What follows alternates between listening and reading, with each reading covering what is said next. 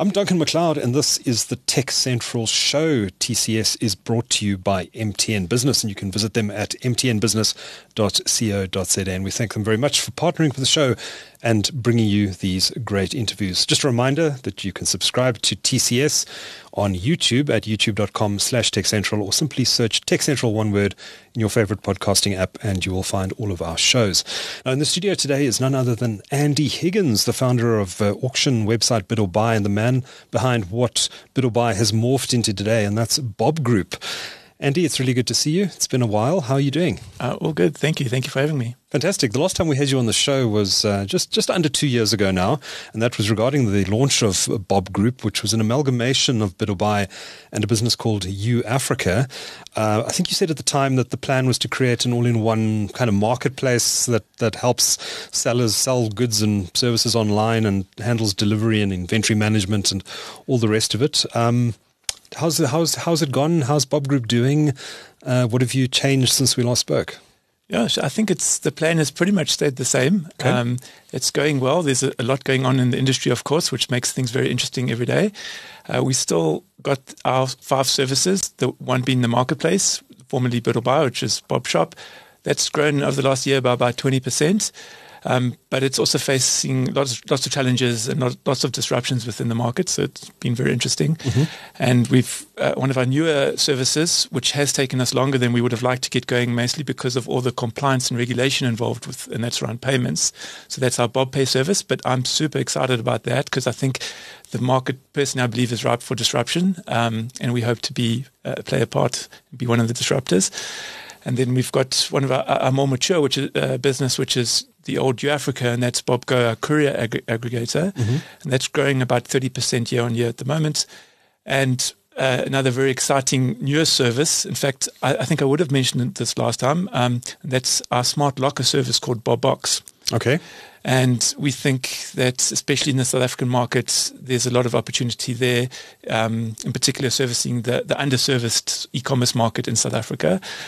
And then our 5th service is going along strongly as well, and that's our software as a service solution for courier companies called ShipLogic, which is growing nicely as well. So, there's a company in South America called Mercado Libre, a listed company. I think they're valued at something like $80 billion or something crazy. We've looked at their success, and to a large degree, we're trying to sort of replicate where we can what their success that they've had in South America here, because we think there's a lot of parallels. Funnily enough, I was just reading about that company the other day. They're based in Uruguay, aren't they? Yeah, yes, I think legally based in Uruguay, but obviously the bigger markets being Brazil and Argentina, and also in Mexico and a few other South American countries, Latin America. Okay, so Bob Pay. Tell me a bit more about Bob Pay. So Bob Pay. So of course, I have my roots in payments from my involvement in PayFast from when I was involved with starting that with Jonathan Smith in 2007, but exited that business in 2019. So it's been 5 years. So you've done your gardening leave. Yes, I feel that way. For me, probably one of the most exciting aspects is the introduction of PayShap, and I think we can leverage that to make a difference. I mean, again, looking at South America, it seems to come up quite a bit now.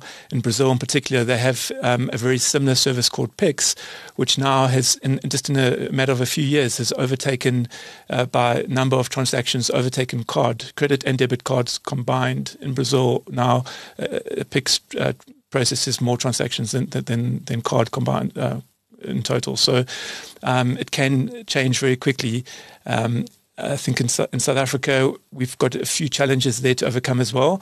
And for once, it's not in my view, at least from my perspective, where I'm sitting, it's not government. I think in particular, the Reserve Bank and BankServe in particular, they've been very proactive from my perspective in trying to get this out. And the bigger obstacles have become more from the private sector, from the banks themselves, who are pushing back a bit, I think, trying to protect some of their legacy income, right, which I think we're very quick to criticize government, often us in the private sector, but I think in this case, it seems like it's the banks that are being more of holding it back. That's interesting. Do you think the banks are wrong to impose fees on PayShap transactions? Look, I think they can impose fees, a reasonable fee. And for me, I think it's wrong personally to impose it on the consumer. I think in our world, in the e-commerce world, it's accepted that the merchant can pay a fee for a transaction, and I think that's fine. In this case, I think it should be in relation to their costs, which we know with PayShap, the cost base is much lower. So I think it should be for to really get the adoption it deserves. It should be free for a consumer. Okay, interesting. We've seen companies like Meta with WhatsApp launching instant payment services in instant messaging apps like WhatsApp in Brazil, India, and I think some other markets potentially as well now. Are you seeing that as an opportunity in South Africa, sort of WhatsApp or instant messaging based payment solutions? Or absolutely, I think more general for e-commerce is people are already using it. It's just a bit clunky, right? And I think once those services become available, it just becomes streamlined and it will just grow even faster. I think we underestimate actually how much e-commerce actually takes place informally through things like through social media, social commerce, sometimes it's referred to. Okay. So when can we look out for BobPay? When do you think it's going to be ready? Well, we've already launched it. It's available at the moment, but it's PayShap hasn't gone live yet. We hope to go live we actually hope to be certainly one of the first to go live, if not the first, if we can get there. It's certainly not a technical limitation at the moment. Is there a bit of a race going on? I assume there is. I'm not really aware. I assume some of the other payment gateways must be implementing it as well. But we're ready to go. We're just waiting for approval from our partner bank. And then we're ready to start testing it.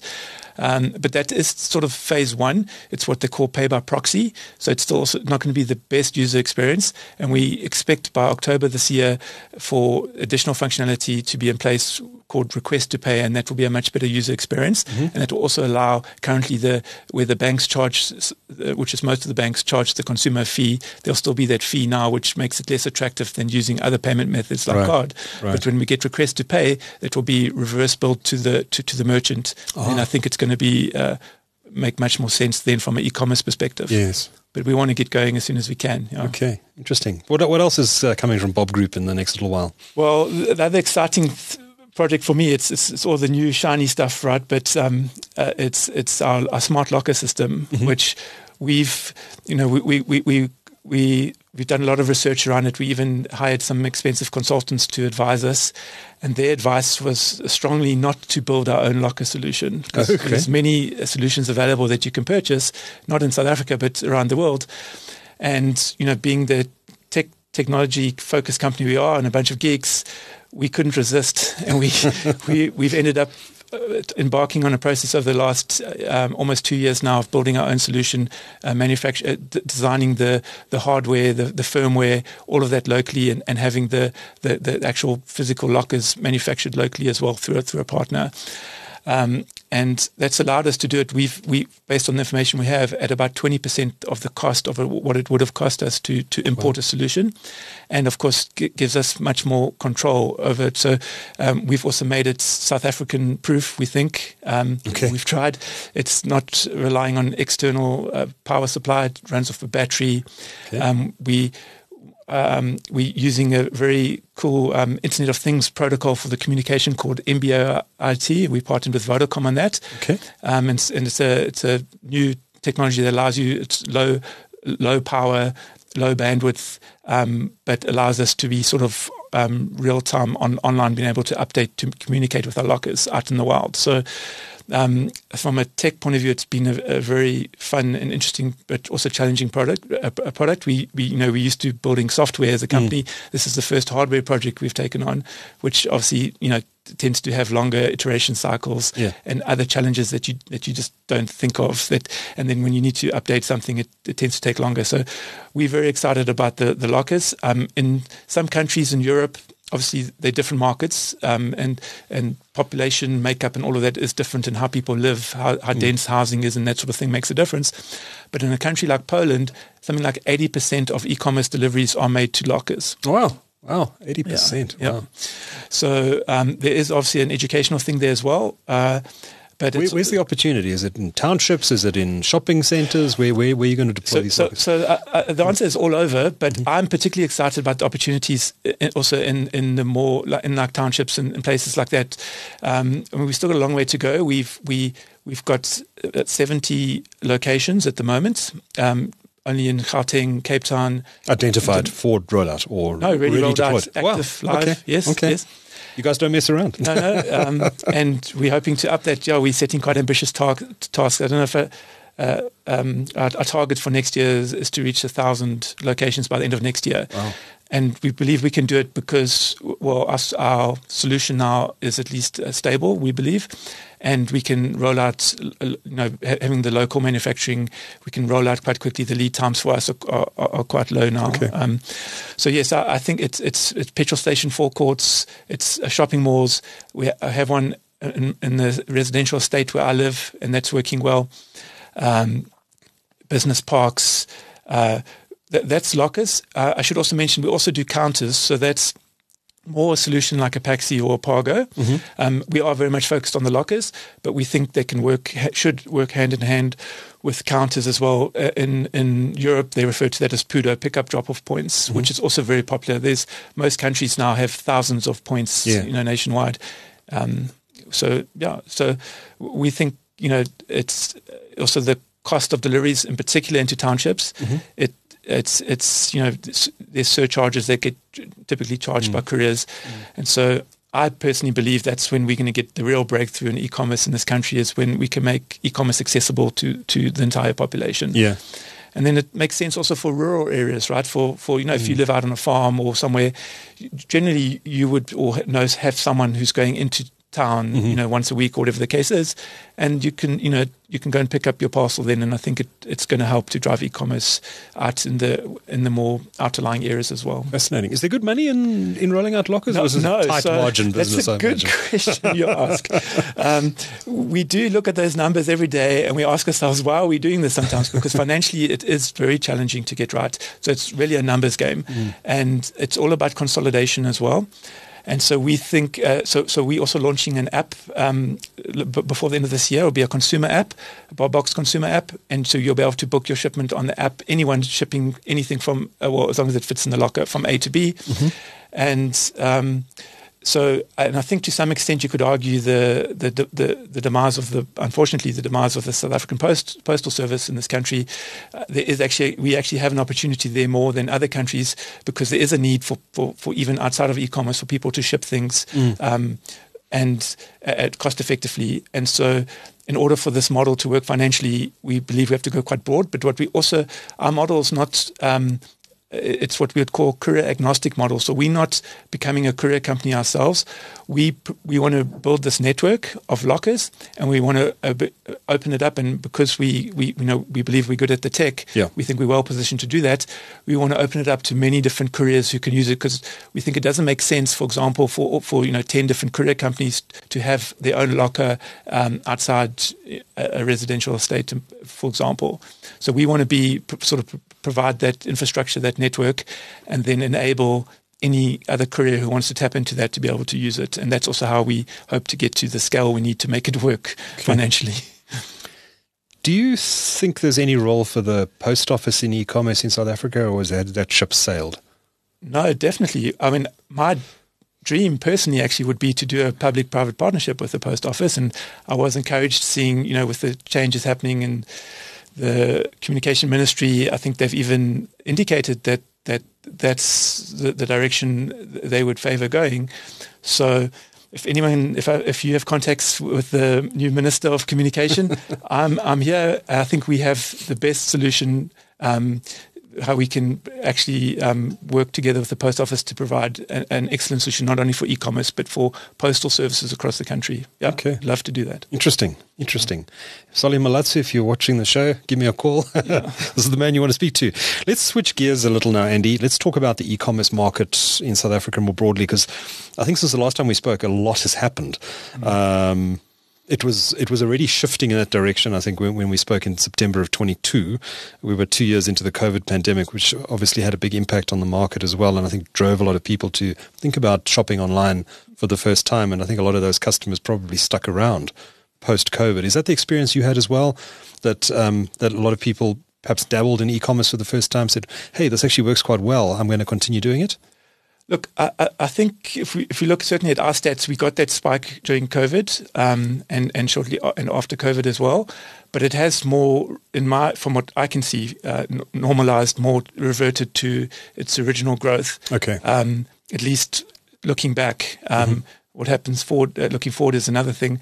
But so you had this spike, and then it sort of normalized to the people. I think sort of did resort back to their old ways somewhat, from what we can see. Okay.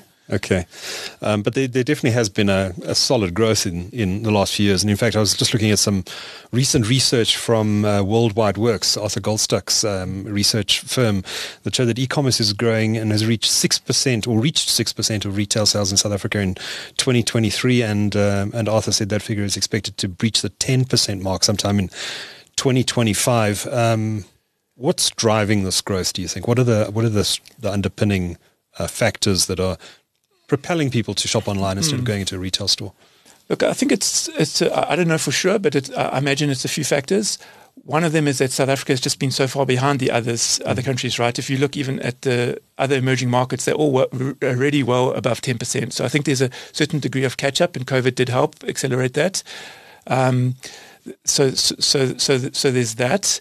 I think the competition has definitely helped in the different, in particular, the Chinese players. I think it's helped accelerate that. And so people have become more comfortable with putting their credit card online and shopping online. Yes, and I actually think even the likes of Checkers 6060, on-demand delivery, I think people have experienced that, and that I think has had some spillover effect into the broader e-commerce as well. I think my guess is it's mostly catch up though, and people are finally realizing, the benefits of shopping online. Yeah. You mentioned Checkers 6060, obviously a huge success, and many companies trying to emulate what they've done in that space. How important is on-demand delivery in the e-commerce context in South Africa? Do you see this becoming the primary way that people shop online? I need a new microwave. I want it in the next hour. I think for mainstream items, that's true. But I mean, for me, where e-commerce really comes into its own is with the long tail, right? So it's the choice. People shop online research shows for primarily three reasons. One is price. Second is choice or variety, and third is convenience. So on demand, I think it's the convenience, and I think that will drive it and continue to drive it.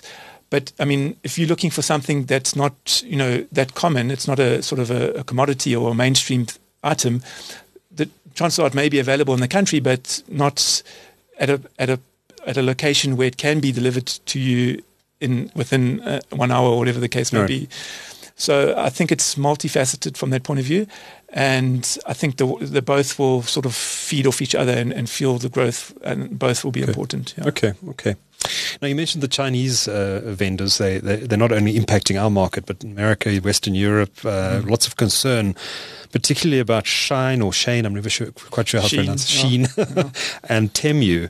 And we've seen objections in the South African market from the likes of TFG, Takealot, which of course owns Superbalist, and other companies being very critical of the way these companies are allegedly exploiting loopholes in the local South African tax codes. Do the critics have a point? Totally. I think so. I mean, those rules that they are exploiting, you could argue, are from pre-sort of internet days even. So, I don't think they envisage de minimis regulations or codes. Which just explain it to me. It's based on a minimum. So I think it was based to reduce admin, right? So if a individual or small company imports something for say under 500 Rand, the admin of trying to collect the VAT and duties on that, is greater than the benefit of that income.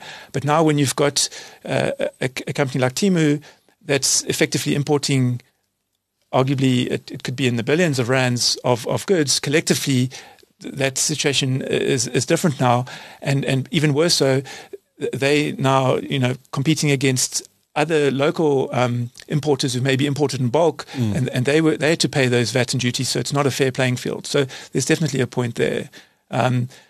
But how to fix it is also challenging because there's obviously systems in place that aren't designed to deal with this sort of thing. Yeah, and can SARS cope? Can customs cope with having to analyze every package that's coming to the country? No, I don't think they can. But I mean, so they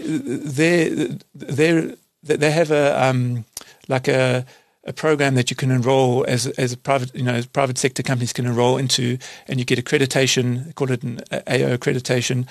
And so essentially, I believe they do, and they will continue to pass that responsibility on to other sort of forwarding agents and importers, right?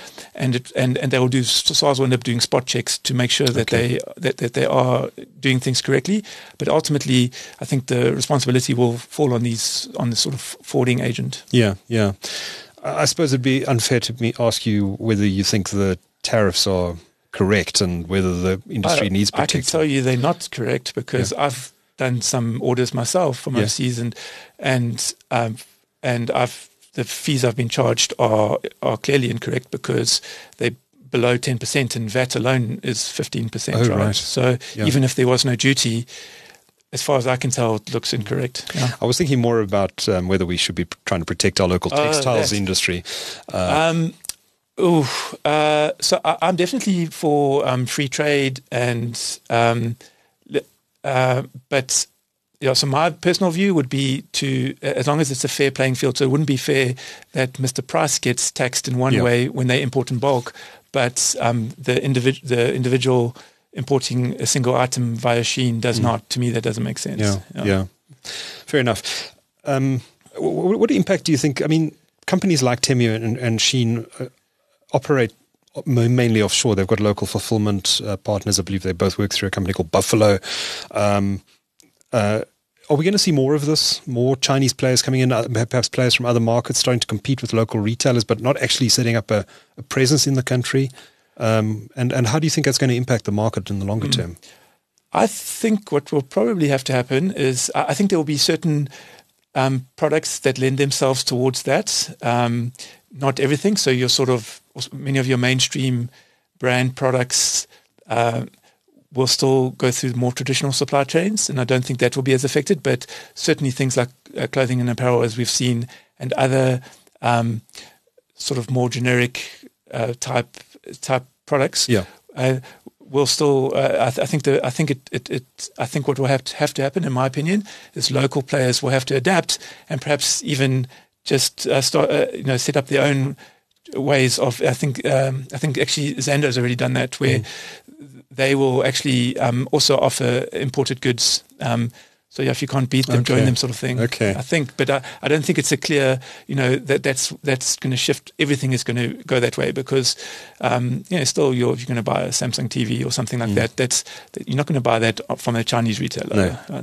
No. It was interesting to see Amazon said it's also looking at launching a low-cost portal or tab on its website. Even us on Bob Shop, we're experimenting with it. We have enabled a few select sellers to ship directly from China to their customer in South Africa using Buffalo Logistics. So, and that seems to be working quite well. So I think that's going to be a bit of a hybrid. Right. Interesting.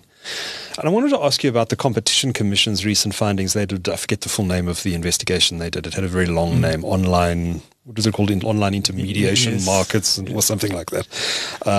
But they came in for a bit of flack where it was suggested that they were punishing Take-A-Lot in particular, and that it wouldn't apply to Amazon because Amazon wasn't in the market at the time, and that's unfair. What is your take on the Competition Commission's draft findings, and do you think that it's even warranted that the Competition Commission is interfering in a market that is still relatively new and still a tiny portion of the overall retail market?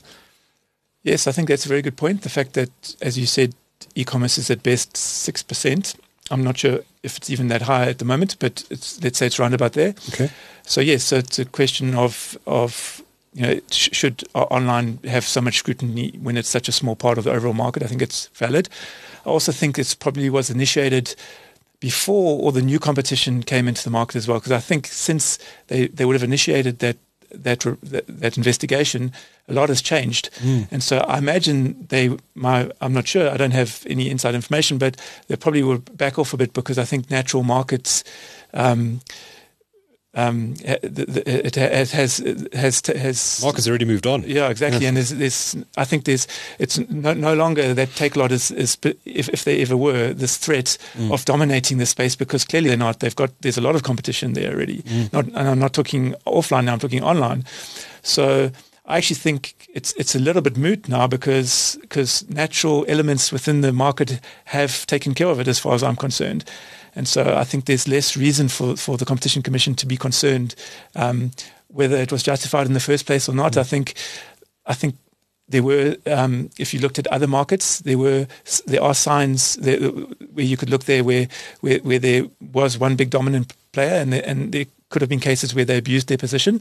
So I think there is some scope for it, in particular when that player is a first-party seller and a third-party seller, so where they sell their own goods and they provide a platform for other sellers, especially small businesses, to sell. I think there is a good argument for some regulation to be put in place to protect those smaller sellers, including here in South Africa. I mean, I think even if it's as a preemptive measure, because you could see what's happened in other markets. Okay.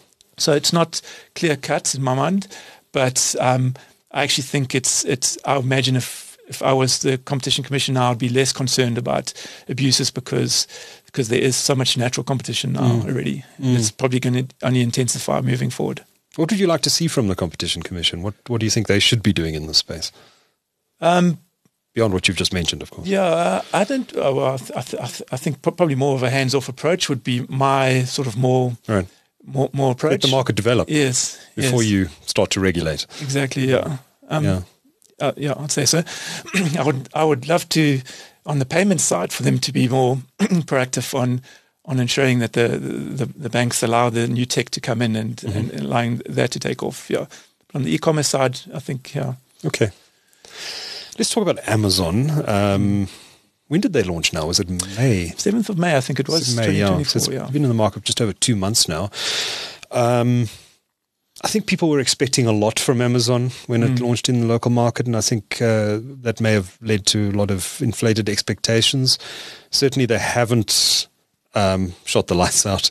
I must admit, I went on there the day it was launched and placed an order and tested it out. So did and I've hardly been back.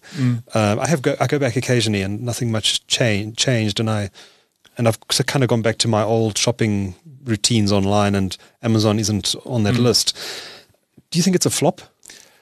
No, I wouldn't call it a flop. I think it's partly the media to blame. They created this, I believe, unrealistic expectation, and maybe just general consumers in general who maybe have experienced Amazon.com and Amazon.co.uk created this in their mind, this expectation. As far as I'm aware, nowhere did Amazon South Africa themselves ever say, what was going to happen or create any hype themselves. In fact, I think if anything, they downplayed it. It was external parties that created that expectation, right? And if you look at where they've launched in other markets, I don't think, as far as I'm aware, they've gone with great fanfare in the beginning in any of those markets. And so, there's no reason why that should be any different in South Africa. So, I personally was always a bit skeptical when people expected this overnight miracle, it seemed, to take place. And I think it's exacerbated even more so by the fact that, if you look at other international players that have come into our market, and I think you could say dominate our market in areas like search with Google, social media like Facebook, and even Netflix in the streaming business. For me, there's one big difference there in that those services are purely digital. Whereas here, when we talk e-commerce, for the most part, there's a physical product involved, which adds much more complexity to the process. You've physically got to get that product in this country. You've got to ship it internally. There's all these other elements involved, which make it far more challenging. And therefore, I think it's going to make it take much longer before you start seeing them having an impact. For sure, the Chinese players like Temu and Shein have had a much bigger impact in the last year than Amazon by a long way. Yeah. I think one of the things that surprised many people, and I was among them, was that they launched without any Amazon products. So, all their smart home products and their smart speakers and all those sort of branded Amazon products, which are available, ironically, on Takealot and other online platforms, were not available, and as far as I know, are still not available on amazon.co.za. They did say when they announced that they were going to launch in South Africa, they'd also be launching Amazon Prime here, that there's no sign of that launching yet. Were you surprised at the limited range that Amazon offered at launch? I think any normal person probably would have expected at least the Kindles and the Echoes and those sort of things to be available. So yes, that was a surprise, but also not as much for me because I know what is involved to logistically to make that happen and support those products. Yeah. So I'm sure it will come. It'll come. And Prime, do you think Prime will come as well at some point? I think it will come as well, but I think it's going to take longer than most people expect. It's challenging, and how do you, like mentioned before about surcharges into townships and things like that maybe are not as applicable in other markets, and they are using third-party couriers. So. You need to figure out how do you factor all that into the model. And I think one of the challenges Amazon would have, I'm just speculating here, but I mean, they're having to fit into software and a system that's been built for other markets for the most part, I imagine. And I think it would be quite hard to get specific customizations made to how their system works for South Africa, which would make up a fraction of their business. And so they would have to make what they've got work for South Africa somehow. And I can just see challenges all over in getting that right. And I think many South Africans tend to think, it's Amazon, it's Netflix, the grass is greener on the other side. Those guys are these global brands, they know how to do it better. But we've actually got some very smart retailers in this country, don't we? I mean, Amazon is not going to have a walk in the park here, even if it came in with everything and did everything immediately. It's going to face the resistance. Take a lot of smart guys. Bob Group's doing amazing stuff. But there are a lot of retailers, both online and traditional legacy, if I can call them that, physical retailers who really do know this retail game. And do you think maybe Amazon perhaps underestimated the volume of competition in South African market and the sophistication of the local market? I imagine they would have had some insights. I'm sure they're very thorough and would have done their research. Sure. And they would have experienced, for example, in India and other countries as well, lots of competition, even to the extent of the likes of Walmart through Flipkart in India, right? With lots of investment. And of course, in South Africa, we have Massmart, which is also owned by Walmart now. So I think they would have gone in with their eyes wide open mostly. Yeah. But I imagine they would have been surprised more by the logistical, on-the-ground, operational challenges that they face. That would be my guess. Okay, interesting. You mentioned Walmart and Massmart. Do you see them being a big player in e-commerce in this country? Yeah, I think Takealot, Amazon, Massmart. You've got the Chinese contenders. Of course, Bob Group we're trying to do our thing as well. I think, yes, I think they all have big ambitions and have a lot of resources behind themselves. So... big fight coming. I think so. Yeah, I think it's already here. Yes. Okay. So how's this all going to play out, Andy, in the next few years? Put on look into your crystal ball and tell us where you think this is all going. If I have to have a guess, I think there's going to be multiple players that will end up being successful, and maybe some will find more of a niche than others in certain areas. But also, having said that, I think there will be effectively one winner. I think the nature of in particular marketplace where you have this network effect and the buyers go where the sellers go and the sellers go where the buyers go. I think it tends to form, and this is where I think there is some legitimacy in the Competition Commission keeping an eye on this. It tends to form a bit of a natural monopoly, and then that can create opportunity for abuse. So I think even though there will be multiple players, if you look again like at Brazil, there's something like 8 successful marketplaces in Brazil. But Mercado Libre is the dominant one. So I think I think something similar will end up happening here. And if I were to have a guess, I think that will probably end up being Takealot. Takealot, not Amazon. Based on that's my gut feeling. Because of their early entry into the market and their understanding of the market. Yes, and I mean they have, and their logistics in particular. I mean, something like that could change. I guess an Amazon could come and buy a local logistics company, right? And I think that could change the game completely.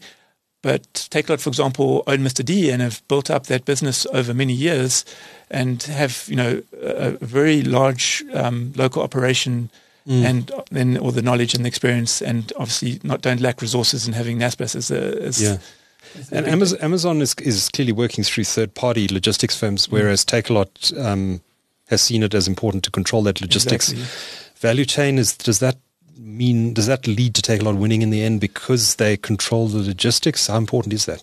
I think it's critical. I think the logistics is the most critical. There's many aspects in order to operate successfully in the e-commerce space, but I think logistics is the most important. So it's for sure a huge opportunity. But I mean, in other markets, Amazon have built their own logistics infrastructure as well. So it's not unheard of. So yes, it could happen in South Africa. I think it's a long way off though. Yeah. Okay. Fascinating. Always good to talk to you, Andy Higgins. Andy Higgins is MD of Bob Group. Thanks for sharing your insights on the e-commerce market, and look forward to seeing how this market develops in the coming years. Thanks, Duncan. Me too.